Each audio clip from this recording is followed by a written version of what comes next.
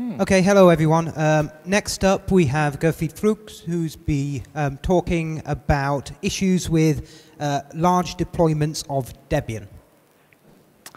Hello, thanks for joining in this session. It is meant more than a experience exchange instead of a talk to where just I speak. So I just want to first introduce you to what issues we are facing in our environment. I will tracking this stuff in this document. LSD stands for Large Scale Deployments, in case you wonder.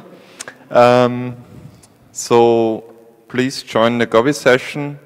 I will go through it quickly. I'm working for the Austrian e-health system. We are running the electronic health system, healthcare system in Austria. The boxes at the doctors all are running Debian. There are around 12,000 boxes all across the country, and we do software updates twice a year. And to be able to have the same version across all the systems, we need to have them updated during one night. Also because of the healthcare system is a quite critical system, so it has to be done all at the same time and quickly, so that people can go to the doctors the next morning without any troubles. If something in this environment goes wrong, it might be a big case because you can't send out technicians to check on 12,000 boxes across the country, and there's a fair amount of countermeasures that we've taken to work against these issues. One of them, the most important for us, is the rescue system. There's a special partition on the boxes which is read-only, which resets to a non-good state. Technically it downloads a bootstrap binary, runs it, and on top of that starts to do the software update again. This rescue system can be triggered manually, but it is also triggered automatically if the system reboots 10 times without bringing up the application. We have integration test, which does just an overall test, looking if the system is still accessible through the interfaces which are exported to software developers that can base their software on our software stack for the system, and also plugging in a monitor and keyboard directly into the box, or using the web interface to work with the system. And all this is done with the integration test. Then there's the second step, the system test, which does the tests on application layer, which checks the different applications that works on the system. And we have actually in our software development, we do 3 revisions during the release cycle. All the deeper changes are meant to be in the first step. Then the system goes to integration test and system test, and they test it. There is another revision that is done, which only is allowed to contain minor changes and bug fixes.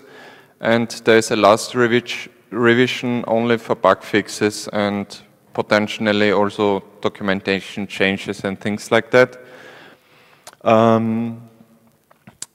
Then when the rollout comes, we first do the upgrade on the servers with respect to database changes, required ones. There is a first rollout to about 300 clients, with which we have the first field test and check if there are any issues that we weren't able to reproduce in our local test environments. And a week after that, usually, there is the rest of world rollout, which runs the update for all the systems across the country. Of course, there's proxies involved or caching servers to work against bandwidth issues. When you do updates for so many boxes in one night, you have to work against these. So this is our personal environment. The software update is its own package. It usually runs an apt-get update. Then it triggers an updated sources list, which has the new version name in it. Does the apt-get update, fetches the packages. There is a two-step software update going on. The first step just updates our specific software update packages, which also has some pre- and post-processing hooks where we can check or work around certain limitations with respect to config files and something like that. The configuration files from the packages usually are shipped in one of our internal packages. We don't touch the Debian packages that much, but we have all the packages are installed with force-conf missing, force-conf new, and these depackage hooks that we know the system out there has the new configuration, because it all has to work unattended, of course. And after the software stack got updated, there is also a hook that might need to reboot the system. And then after reboot, there's the software update hooks in again and updates all the remaining packages, and in the end brings up the application layer again. So this is how things work for us. And I wonder if there are people who might have stumbled into similar issues, have more or less similar big deployments going on, and what problems others are facing in such environments.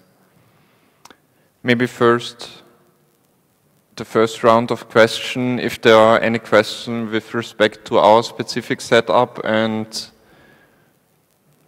yes, Thomas? Hello, 1, 2, 3.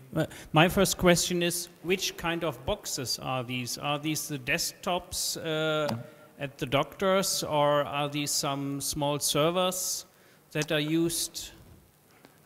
Okay. Yes, I should go into a bit more details. They are sort of embedded devices.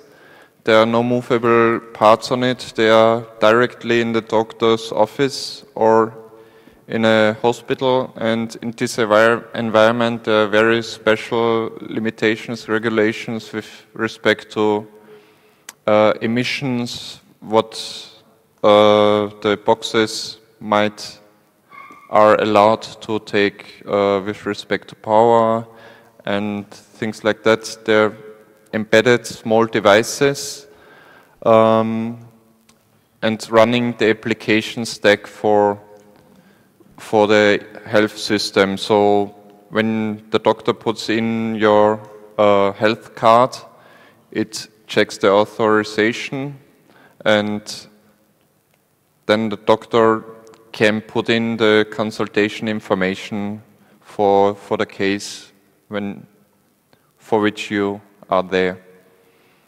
So it's not desktop systems in that case, it's just exports more or less a web interface in which you can put in the patient data and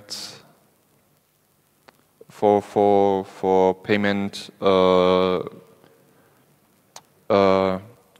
through that the doctor gets paid by the healthcare insurance company. So, next. Exactly how do you trigger the installation of the update package?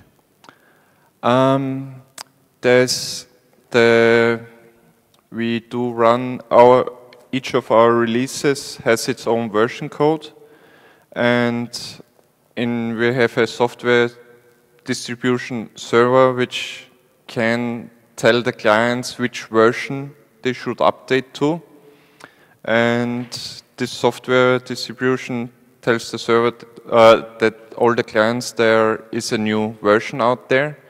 There's a cron job running every day on the clients which checks if there might be a new version available, and there's a maintenance window in between which the clients might hook in the updates.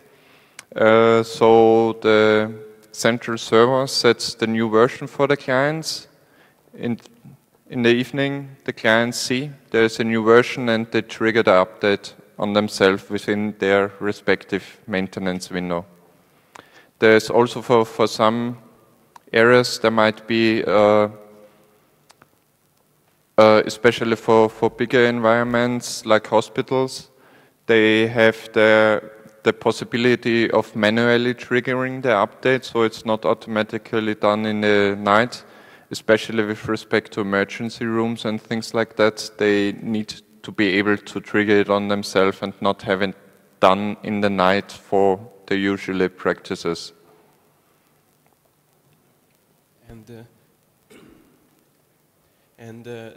Is it means that there is no user data on these devices? On these devices, the question was if there is data on these devices. Or user-generated data on these to some degree, yes. The boxes are also meant to be able to work in offline mode. So if the central servers are not reachable, the doctor practices need to be able to do their job nevertheless. So the systems can store data offline, and when they get the network connection again, this data will be sent to the central servers. Okay, thanks. This makes it a bit harder, but okay.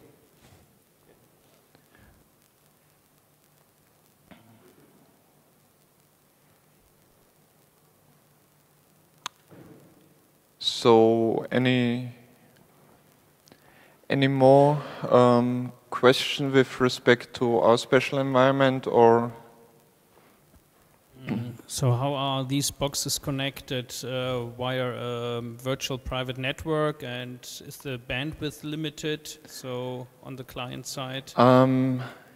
Yes, most of these parts are already covered in my talk on the Debian Day.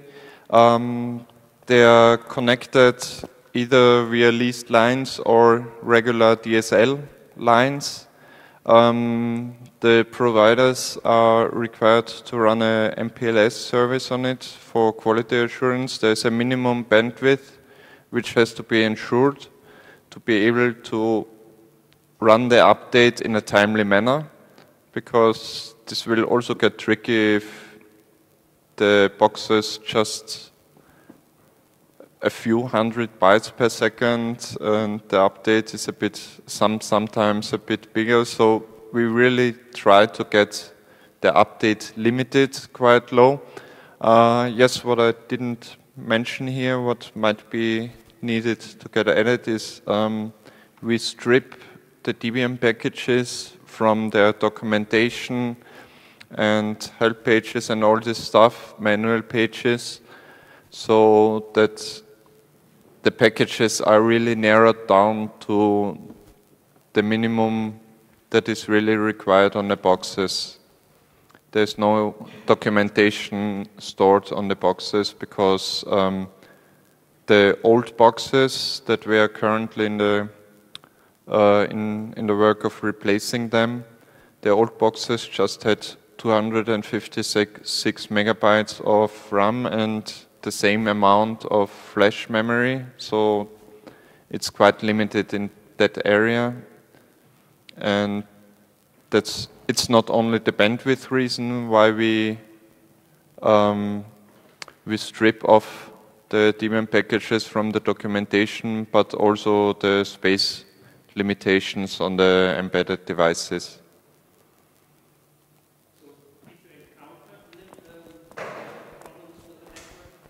The question was if we encounter problems with the network.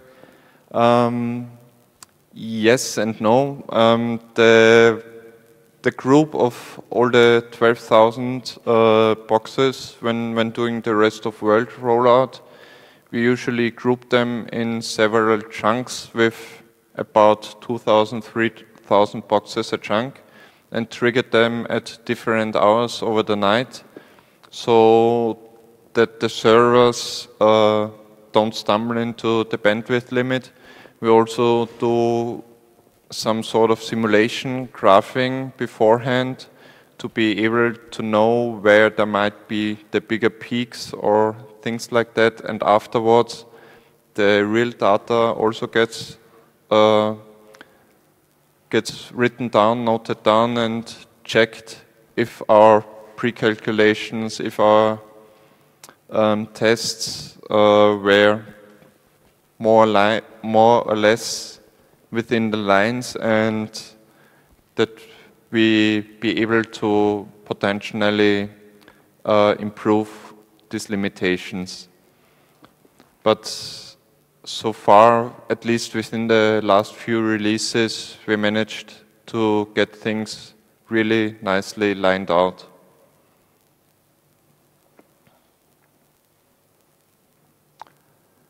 My real question is, are there any other people around here that might have that many boxes or even just 1,000 or something like that under their hands?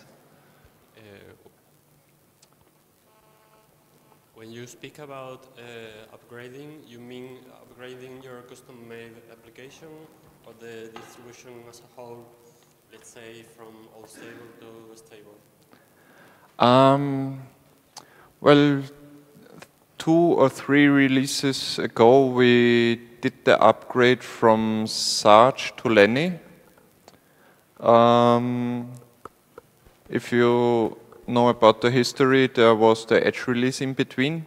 So we skipped the Edge release. We directly went from Sarge to Lenny. And this also took a lot of testing during the process because there were some symbols removed and the upgrade path within Debian is ensured only for one release at a time. So we had some issues with that, but it was overdue, and we do the system upgrades, the complete distribution upgrades for the base system. Most of the time, now that we have Lenny on the boxes, contain only of improvements in the whole process or adding new applications and bundles along that lines which offer better support for specific application enhancements. Like recently there was added e-medication which checks for interactions between different medication types and be able to present them to the doctor so they can warn you about interactions of different medications and tell you about them. Yes, Neil? A question from IRC. How do you cope with bandwidth requirements? Do the clients have some sort of randomization for the time to start downloading the updates, well, within the maintenance window, so they don't try and download all the same time? I think I read that question up myself. How do you cope with bandwidth requirements? Yes, there is some randomization for the time started within the parts. Like said, we split them into several chunks, so they are split out over the night. But within that, there's also some randomization for which goes over about, I think, 10 minutes, within which the different clients can start. Sometimes there are clients that run into timeouts during the updates, giving some troubles, but the rescue system is there to even help with those, because when the application doesn't start up within a certain time, there's a watchdog that checks for the application start, and if it didn't start for a certain time, the system reboots on itself. And most of the times the systems are able to heal themselves through these reboots, and because other systems are not updating anymore at that time, so that works fairly well for us most of the times. There, with 12,000 boxes, they're fairly the same hardware-wise, but there are still some different charges that were done while production.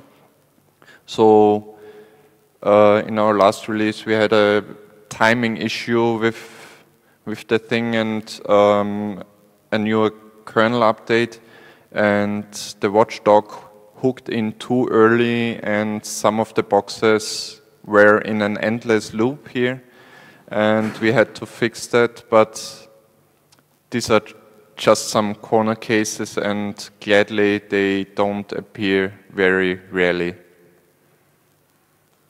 Yes? How do you fix these issues? So when some of the boxes have trouble, like an endless loop, or where the update simply fails, do you have access, remote access to them, or do you have to basically go there? Our operations team has SSH access to all of the boxes. When we are not able to SSH into them anymore, that's the troublesome part, but when we at least be able to SSH to them, we can log in and fix stuff. That's the easy part, even though sometimes things are still pretty tricky because the system is extremely complex. So when it became fairly complex over time, most of the times SSH access is possible. Sometimes, in that case with the kernel, we had to go into the client distribution system and tell them to upgrade, to deploy an older version and not the most recent version. And then they went through the rescue system to the older version, and we were able to reach it. Sometimes it's really hardware, plain hardware breakages. The old hardware is about 5 years or maybe even older, and it starts to wear out. So we currently are replacing the hardware nevertheless, and in case some of the boxes go mad with respect to hardware, technicians have to go there and replace it.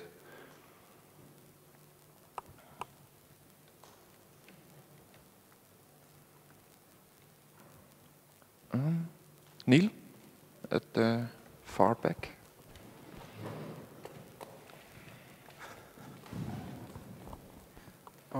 Do you see issues with the base system getting larger? Is this a problem for you? Pardon? Is this a problem for you when the base system gets larger between releases?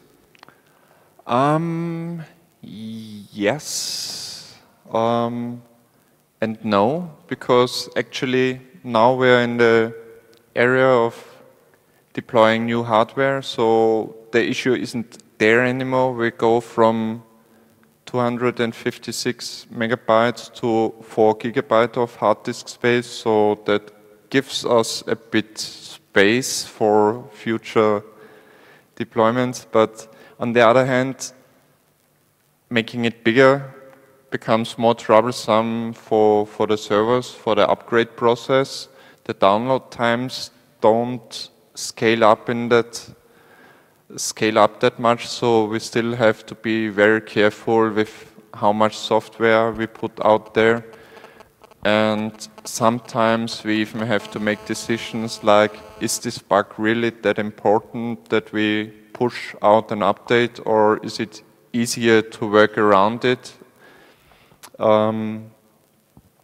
But yeah, these are decisions that has to be made in such an environment.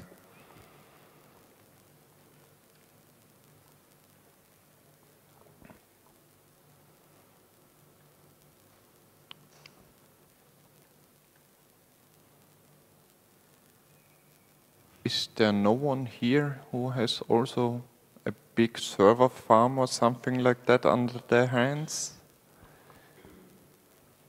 Yes, Neil? Well, at where we work, it's not Debian-based, but we do have a lot of the similar problems. If you currently go about, I work for a set-top box manufacturing company. We have a product at Telecom Italia, so currently about 70,000 boxes, and there's a lot of very similar problems with making sure things stay up to date. One of the ones that we had to do was, one of the requirements was making sure that the hardware can't brick itself at any point in time. And so there's a sort of a hardware recovery thing. What sort of mechanism do you do for the updates? Is it just HTTP? Do you have a separate kernel that loads this software? Or how do you make sure that you don't, that a bug that isn't going to take the entire box down?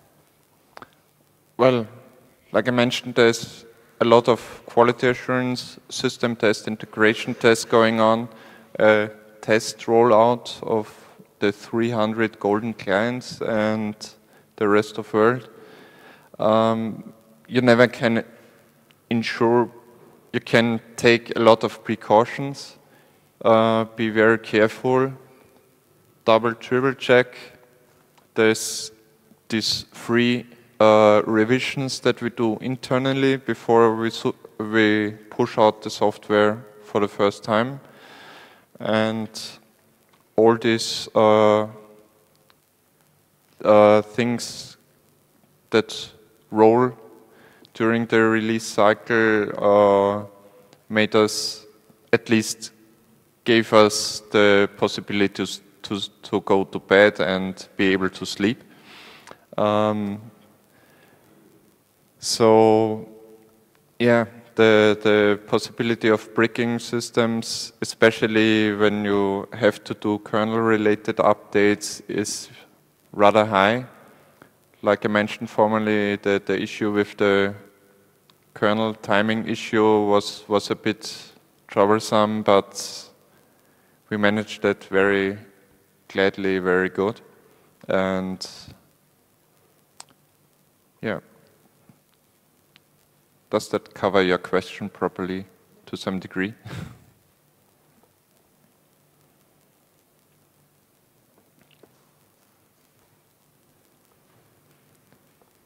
So, if there is no...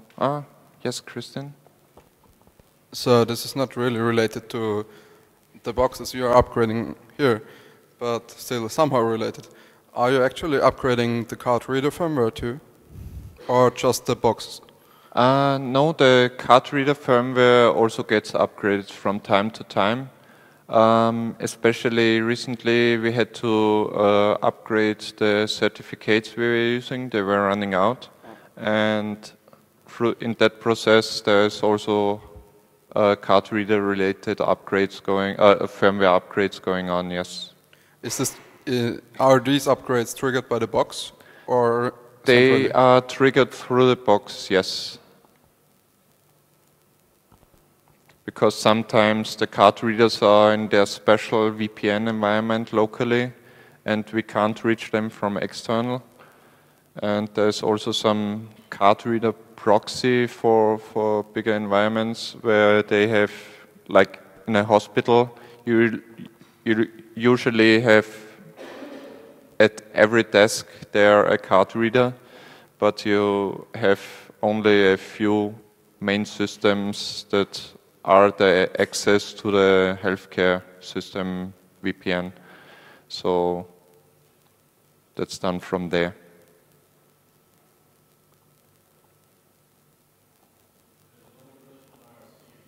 One more question on IRC. Let me check it up. Which one was that?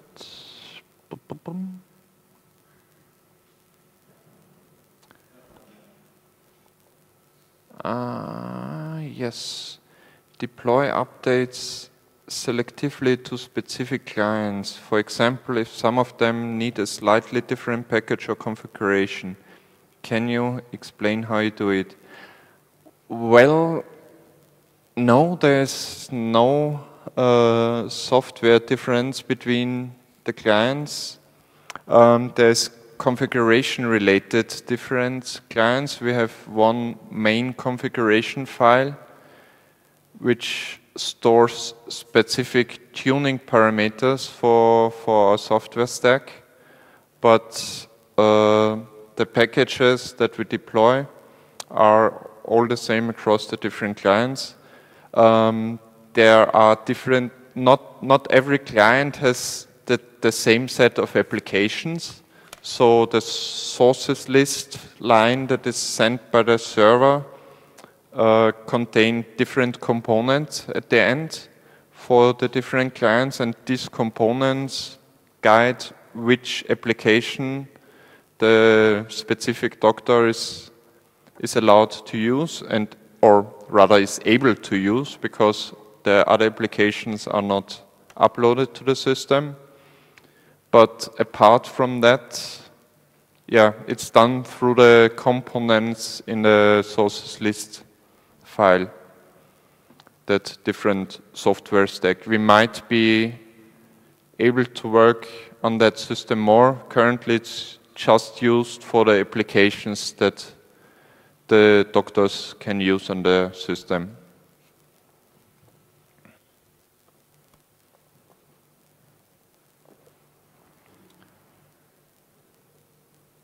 So hopefully, yes, Neil? How do you make sure that the software on the device is what you put there? Do you verify the kernels or check the file system, or how do you sort of really verify that it hasn't been tampered with in any way? Well, the local administrators might have, they only have access to a specific dialog-based administration menu through which they can change just a very limited set of settings, like network settings or which card readers are connected to the device. But apart from that, no one locally has access to the system. About being tampered with, we do rely on apt-key, just like regular Debian parts. So there's no additional layer that we put on top of that. We can remotely log in and check things. There's also some sort of, we have a specific software that is able to do some checks on the whole tree of clients. If we need to find out whether how much bandwidth was used in the last update from the clients, we can hook in some scripts that get uploaded to the systems and give us this data, which might be used. It's sort called health check to be able to check the health of the system. There's no regular RRD tool or something like that running on the boxes, but if we need some specific information for whether there had been some problems with the last software update or that, we can extract the logs and check them.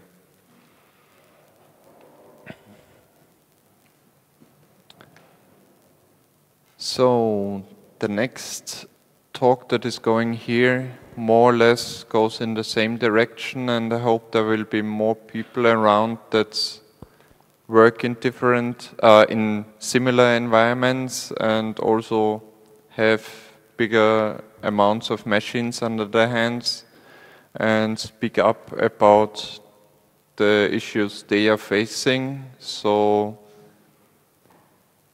if you know someone who works in such an environment, please tell them to get in contact with me. I would like to discuss troubles they are seeing with using Debian in such environments.